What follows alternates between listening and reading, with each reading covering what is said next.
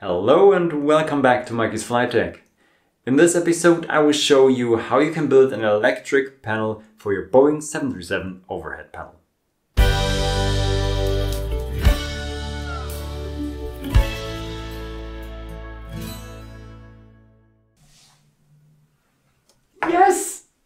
Yes!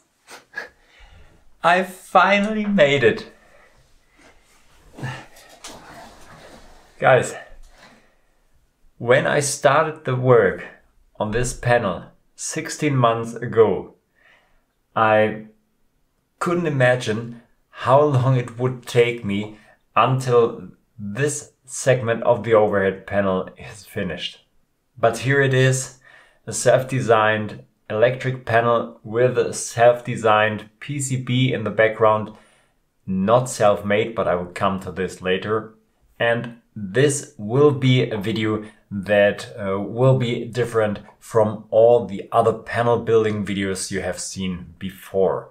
To build this panel, I came across nearly all ups and downs that come across your way when you are making such a panel. And the footage I have here is very old and shows many different tries I have started to make this panel here. And so we will have a look into the different tries I took, and I will explain something to you from time to time. And let's see this video as a journey through the development of this panel here. A very important part of this panel section are the 14 7-segment displays that are located in the upper part of this panel. You can't connect all the pins of these 7-segment displays with single wires, and so you have to come out with some kind of PCB where you can place them onto. And the first thing I tried was to make my own PCB on my CNC router. You have seen the video where I have introduced you into making PCBs on a router. The first try was a success, but it only was a single-sided PCB. Now here with 14 LED elements and the corresponding controllers, there are many more connections to make, and a single-sided PCB wouldn't be enough for this. So I had to make a double-sided PCB. And there are some techniques to make double-sided PCBs on a router. And one of these is that you align the raw copper PCB with some holes on the sacrificial layer of your router, engrave one side, turn it around, engrave the other side, and so you should come out with two perfectly aligned sides. So let's see how I've done this. Here I'm back at my CNC router. And by the way, from time to time I'm getting questions concerning this machine. What type is this? And guys, this is a homemade CNC router. And this is a project that is also documented on my channel. Go back in my video history from video number 25 on. You have a 5-video series that describes the building of this machine in detail. But back to PCB making now. This time here with a double-sided copper plate. And you have seen I have planned these 4 alignment holes. And now I think I'm searching here for a place where I can drill these holes into my sacrificial layer. I think somewhere like here. And then I can fix the board with these 2mm nails and get them in there. And these will help me to align this copper plate in the exact same orientation after I have rotated it to route out the back copper plate.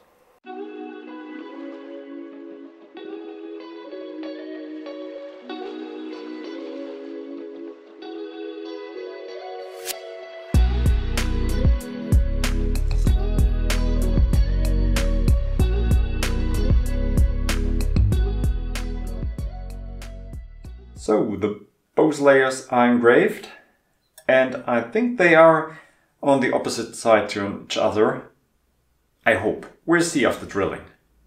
But before we drill and cut out the board, I have to apply the solder mask, and to protect the rest of the board from the liquid, I will mask it out with some tape to save it for a later project or another tryout, if necessary.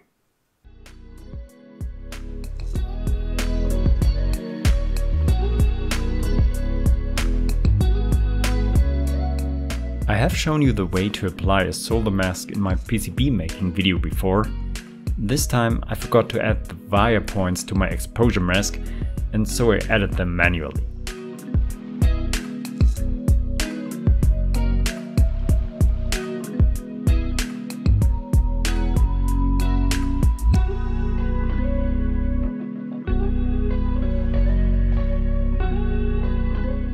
But the resulting mask wasn't really satisfying.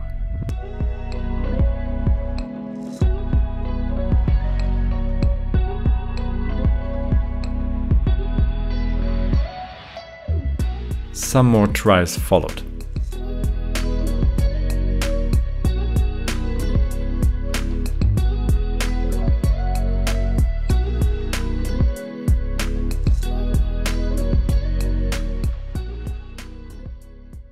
The isolation routing and the drilling came out perfectly. My only problem is still the solder mask. And again, on this side of the PCB, there are some parts that aren't covered exactly with the solder mask. It has loosened itself and sticked to the plastic sheet instead of the copper layer here. I think it must be a combination between exposure time, thickness of the layer and the plastic sheet. And I think I have found the right thickness and plastic sheet now, and have still to experiment with the exposure time or the way I expose it. So I will need to invest some more evenings to test this out. But for now I will work with this PCB as it is now, because I think it will do its job and I don't want to invest another evening producing such a PCB. Now I have to create the wires from one side of the PCB to the other here. And for this purpose I have bought these rivets here. And these are copper rivets that can be sticked into some of the drillings and then flattened on the other side of the PCB with some tools. But we'll cover this now in detail.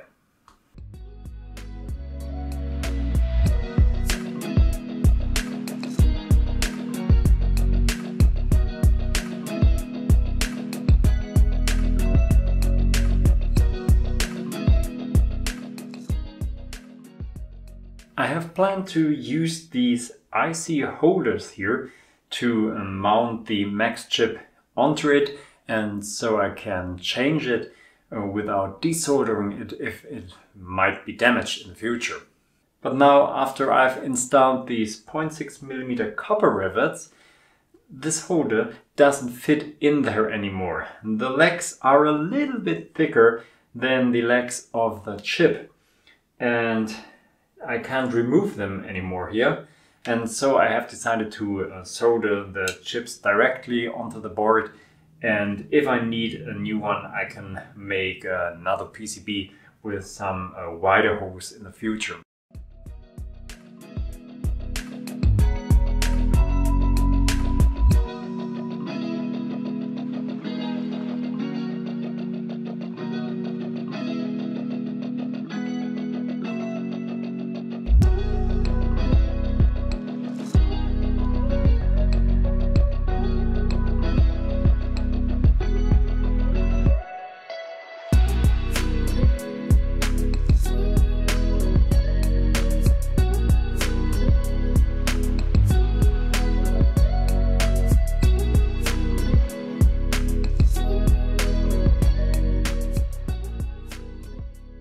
But this PCB didn't work. No 7-segment display was lighted up when I connected it to the Arduino. Yes, and so it wasn't useful for me. But there's no chance of giving up, and I have designed another PCB. And this PCB was made to be connected to such an already soldered max component, and there are connectors in the PCB that can be connected to the needed pins of this max component here. And so I hope I can get rid of any mistakes that can be made during soldering these chips onto the board or any resistors, something like this. But when I tested this new PCB after I've milled it, I found out what could be the failure on the first tries. And this is when the router bit does all the engraving into the board. You can come out with some chips that rest between some thin lines that you route out. And these chips can be bent because of the rotation of the engraving bit onto another pad. And this can cause some shorts on your PCB. So when you are making PCBs on your CNC, you have to check every solder pad and every wire that is isolated on it after you have milled it. So I'm not done with this topic of integrating a max chip on a PCB, but I will save this for a later project. Now I will try with these components, and first I have to get rid of all the components that I won't need now.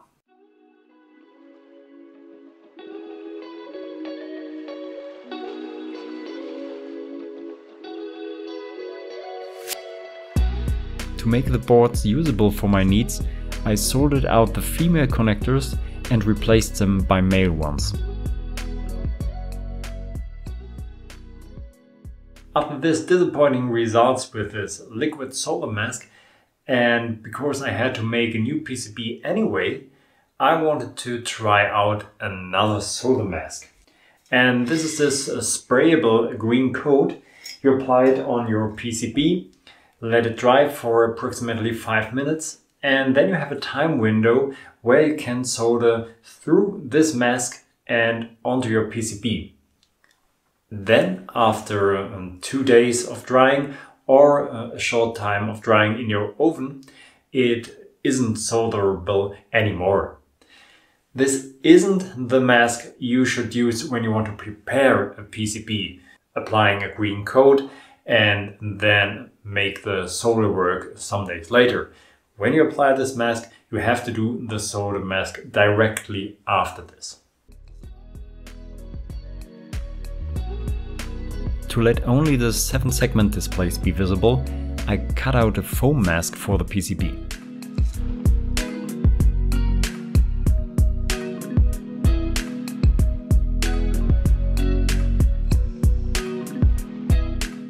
Finally, I started making all the needed panel layers.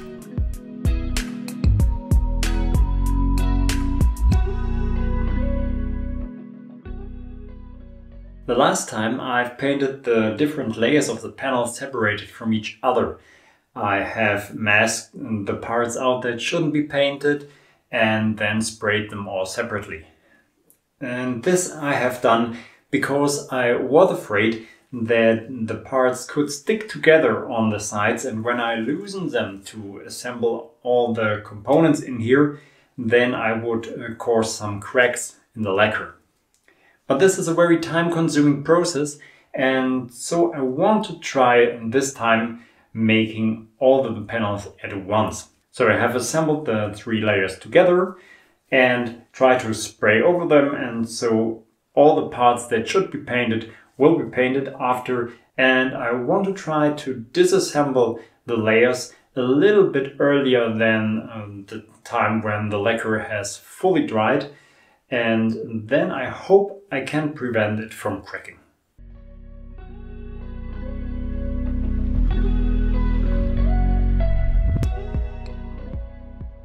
Unnecessary to say that this method wasn't a success.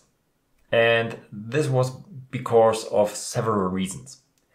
One of this is when you put several layers of acrylic on top of each other, you can't achieve a state that they all are perfectly flat with no gaps on top of each other. And so when you spray around these sheets, then paint can come between these layers where you don't want to have it. Maybe you remember the video where I made my first knobs for the EFIS panel. There I had such a problem.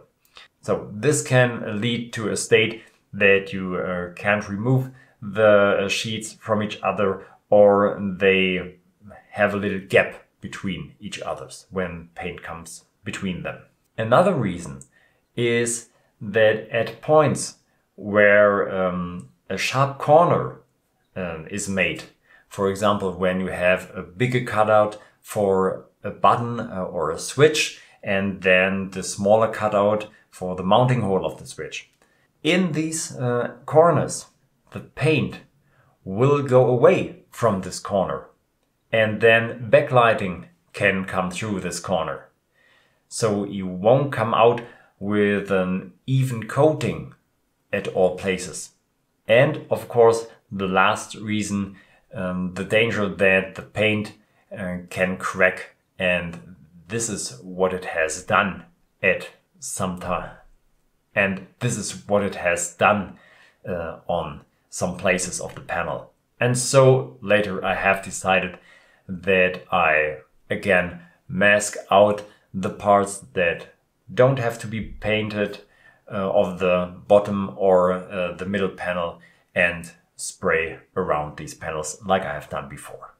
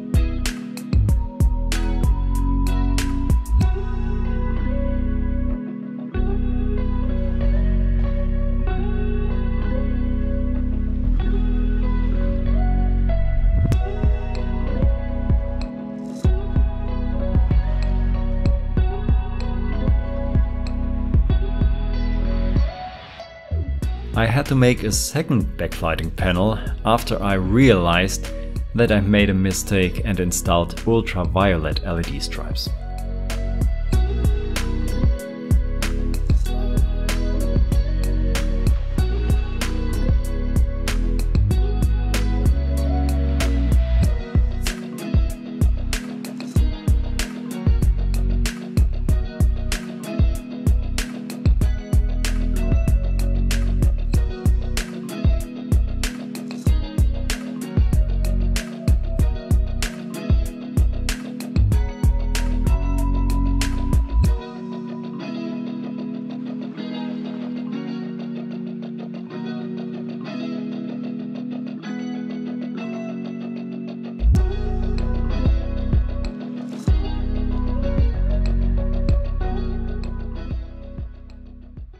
A lot of soldering and desoldering work, but at the end it wasn't a success too. And I think the reason that this try failed too was again that the homemade PCB wasn't good enough, and when there is the smallest short on the circuit board, it won't work. Finally, I gave up trying making the double-sided PCB on my router. Meanwhile, I have bought a CO2 laser and I tried to make the PCB on the laser. The idea behind this is that you spray paint the copper black and burn away everything that should be uncoppered later.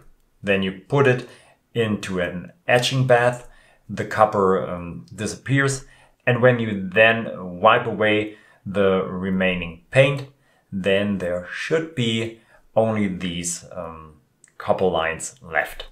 I tried this on some single-sided PCBs, which finally came out nice, but not every time.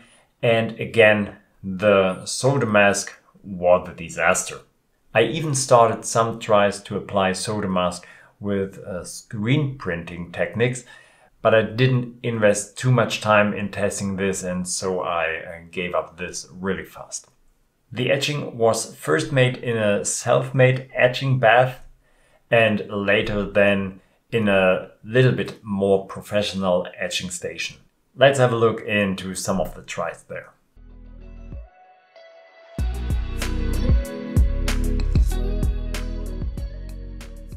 Now it comes to engrave all these isolation lines here on this PCB with my laser. And for this, the piece here has to be positioned exactly, and the laser has to know where this piece is positioned. And there comes the tricky part. The honeycomb bed of my laser is wiggling a little bit when I move it up and down.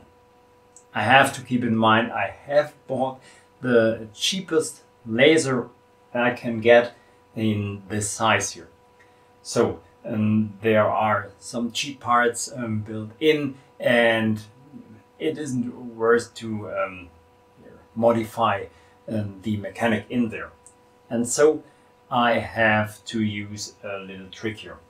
I will use a scrap piece of HDF board, which I lay down to the honeycomb table and secure it with some magnets here so that it isn't moving anymore.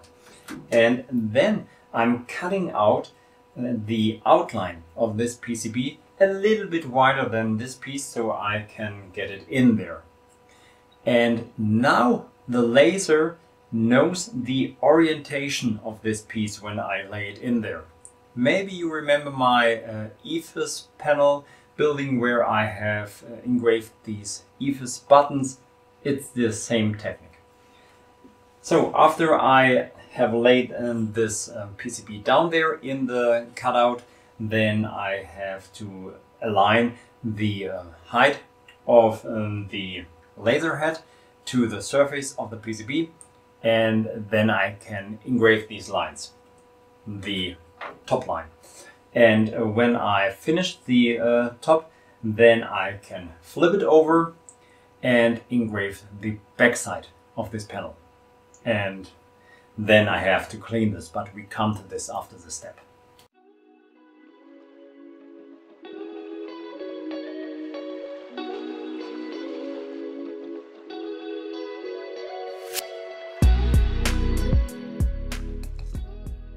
Directly after engraving the top side, I will remove all the dust from this layer here. And I will do it with the backside of the sponge and a little bit of soap here. And you can rub with this sponge gently above the surface. This won't remove any of the unengraved lacquer here.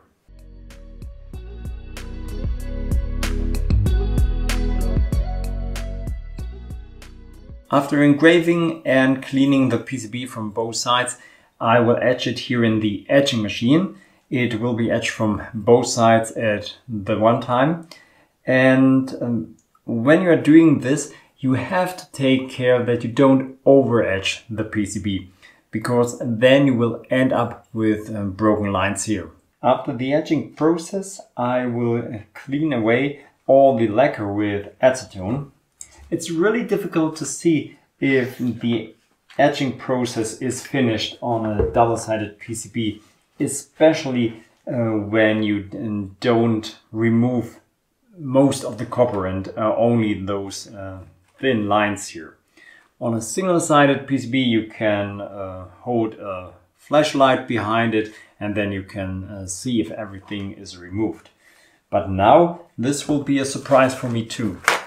When you wipe it away with the acetone, then don't rub too much times on the same place of this towel here, because then you get into danger that you rub the lacquer into the small grooves here. So just wipe away a little bit and then use the next part of the toe.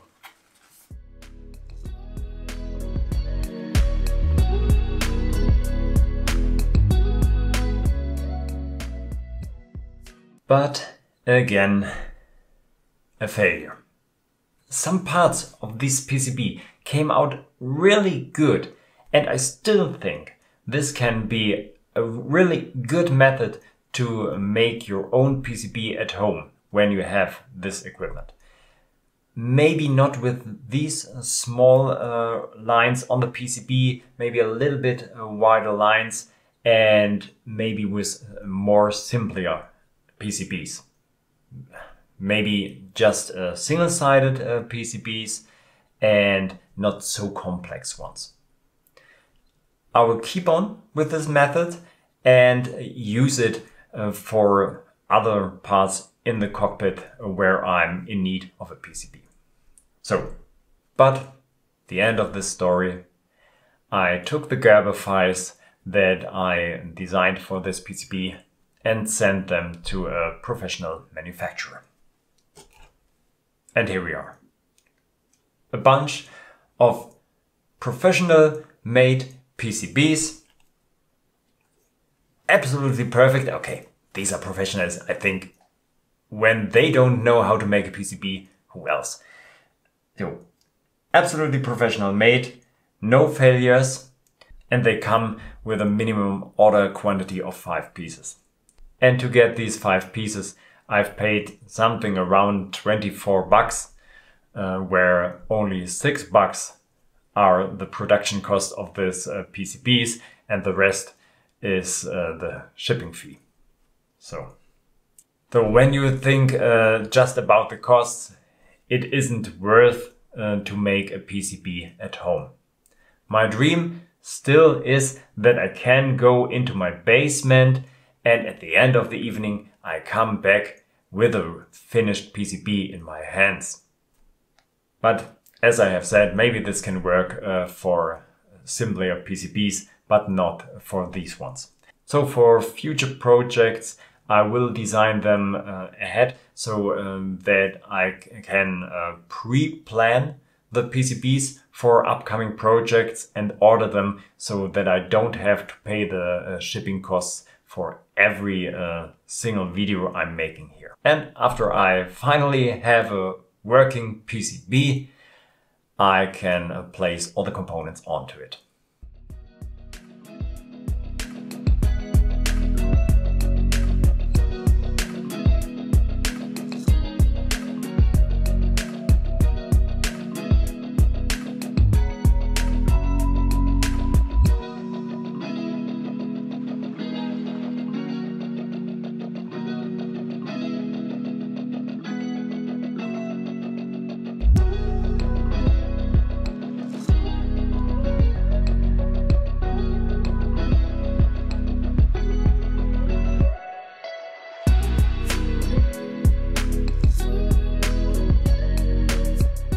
Because I installed the ICs on the front, I had to make an additional cutout of the foam.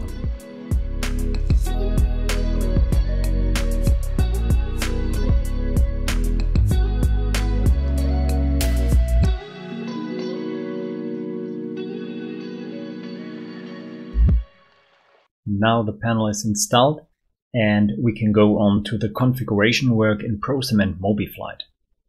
Some configurations I have prepared already here, and other ones I will do together with you so that I can explain a little bit more to you. Let's have a look first into the configuration in ProSim, and you can do this again in the Config and Configuration tab and under Combined Config. And here in the electric category you will find the numerical category. This is where we can configure all our 7-segment displays. The other switches here, the rotary switches and the on-off switches, you can find under switches. I think you should know this already. So let's look at the numerical section here. And down here, I already have prepared the offsets for these 7-segment displays. These segments are combined to 5 groups. You can see this already up here. The upper left here, which is the DC ammeter, the upper right, which is the CPS frequencies. We have the lower left, which is the DC volts. The ACMs are located in the lower center here. There we have it. And the AC volts, which is the lower right. And to all these, I have already assigned the offsets. You can see I'm using different sizes of offsets. For these 3 here, I'm using an 8-bit unsigned offset. And this is because I have to think about how big are the numbers I want to transport from the simulator to ProSim and now here to MobiFlight. And all these 3 values in the lower line are values that can be represented by numbers from 0 up to 225. And this is the range that an 8-bit unsigned offset can represent. Down here, we come to a 16-bit signed offset. Signed means that I can show also negative values. And even if I think with an 8-bit signed offset, I would be able to present negative values from -127 up to positive 127. It hasn't worked here. And so even if I'm only showing very small negative numbers, it worked better for me when I use this 16-bit signed offset. So I have some offsets left here, and so I can use them. Let's come to the configurations in MobiFlight. First of all, we have to declare the devices. And for this, you go to Extras, Settings, and in the MobiFlight modules, I find my devices in the Arduino A. So it is connected to the A Arduino, and down here I have declared a device that's called elec segment for the segments of the electrical display. And this is all you have to declare for all these 14 7-segment displays. They are represented by 3 pins of the Arduino, the DIN, CS and clock here. And the number shows how many ICs I have built in my PCB. There are 2 controllers built in, and every one of them can control up to 8 7-segment displays. In my case, the controller number 1 controls the upper 5 segments, and the number 2 controls all the 8 segments that are placed in the lower line of the electrical display. And here in my outputs configuration, you can see 5 configurations that are assigned to the elec segment.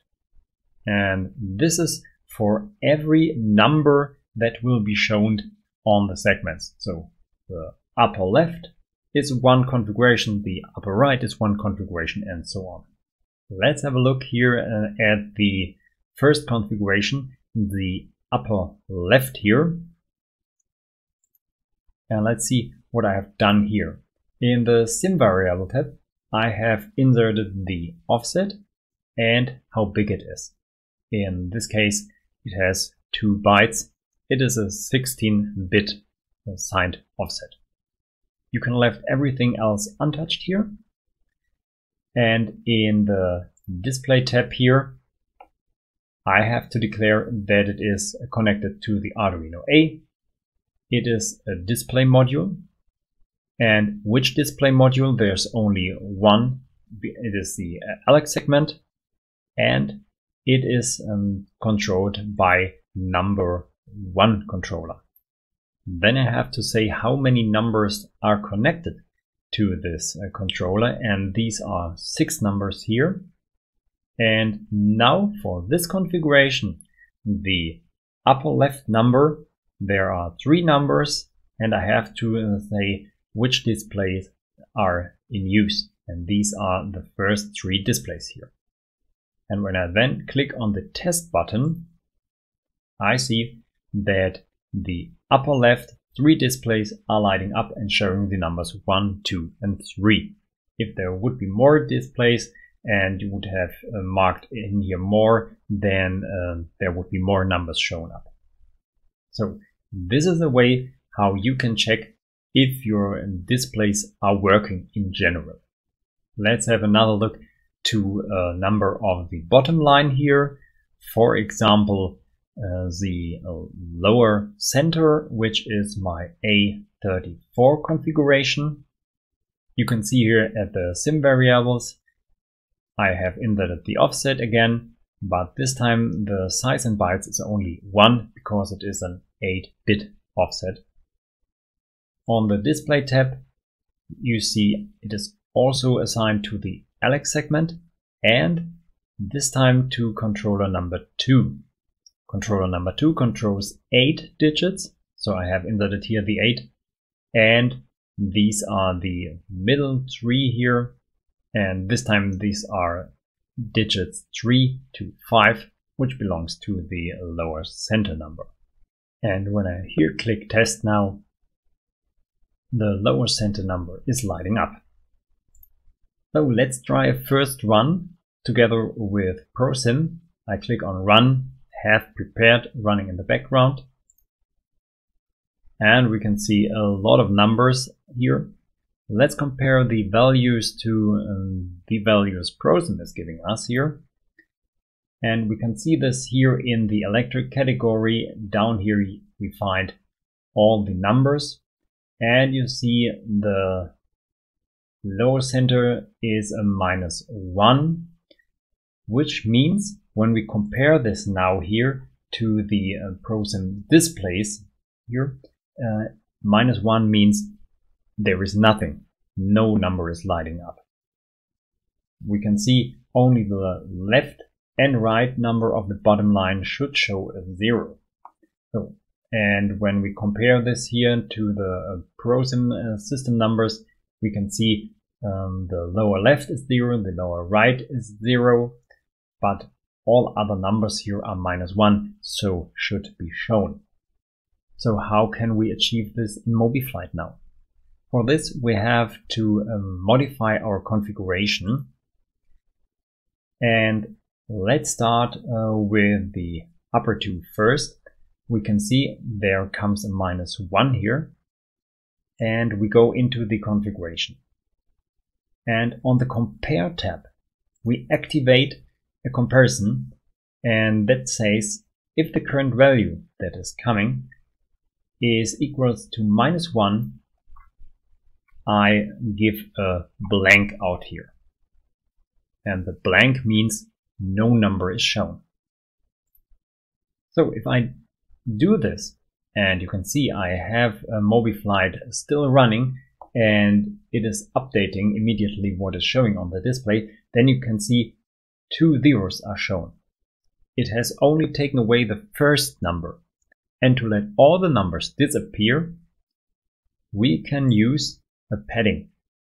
And this can be set here in the display tab.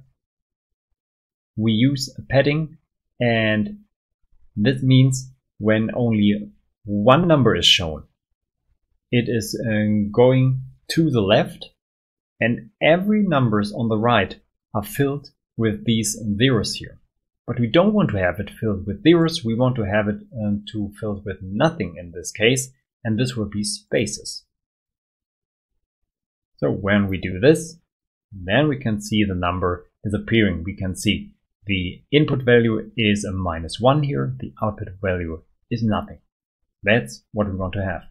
So the other one, the upper right, is here, also a -1, and we modify it so that the -1 is giving out nothing, and we activate the padding with spaces. And it is away. The padding is also the method that will help us in the lower left and lower right position here, because these should only show a 0. And we don't want to have more than 1 0. So we activate spaces again. And we can see a 0 is shown, a 0 should be shown, but only 1. And this will also be set here at the A35, which is my lower right. Spaces, and we are nearly at our goal. The last thing, the lower center here, it shows a 255. And this is because this is an unsigned offset. This doesn't know negative values, so no negative value will come in here. But this isn't a problem. A value of 255 won't be here in real life at the AC ammeter, and so we can take this number as the value that should blank out our number. So let's go into the configuration to the comparison tab and apply a comparison that says when the current value is equal to 255, then give out a blank. And to ensure that no other numbers will be shown, we activate the padding with spaces. And now we can test our configuration and if all the switches are working. Let me go over here a little bit. So let's test the galley switch off and on. This works. The battery goes off and on. This is working. So where do we have power? I have the engines running in the background, so let's see what comes in to generator 1. So the rotary switch is working and we have shown 401 in the upper right. There should be no numbers on the lower left and center that says the ProSim displays, but when we have a look here at ProSim systems, then we can see the lower right shows the 91, the lower center shows the 115. I think the values in ProSim system are right and not here in ProSim displays. I will let this open here so we can check this in the background too. So 24 in the lower left, this is right. The -5 comes up in the upper left, and this is right too. -33. So everything is working. Finally, this episode of the overhead project comes to an end. And to say it a little bit more dramatically, it's just a small hole in the overhead panel, but a big goal for me. I have uploaded you all the needed files to route out or laser out your own panel segments, and also the Gerber files so that you can make or order your own PCB. When I covered the PCB with a foam, I realized that at my first tries I have mounted the ICs on the back side of the panel, and so covering the PCB with foam was more easy and I hadn't to make cutouts for these ICs. And so I redesigned the Gerber files a little bit and placed the ICs on the back side again, so it will be more easy for you to build this. And if you want to build your own overhead at home, or maybe some parts for it, like an overhead panel, then you should think about becoming a member of my website. You will find many more files on the download page in the member section. And again, I have to move to one of the remaining sections of the overhead panel.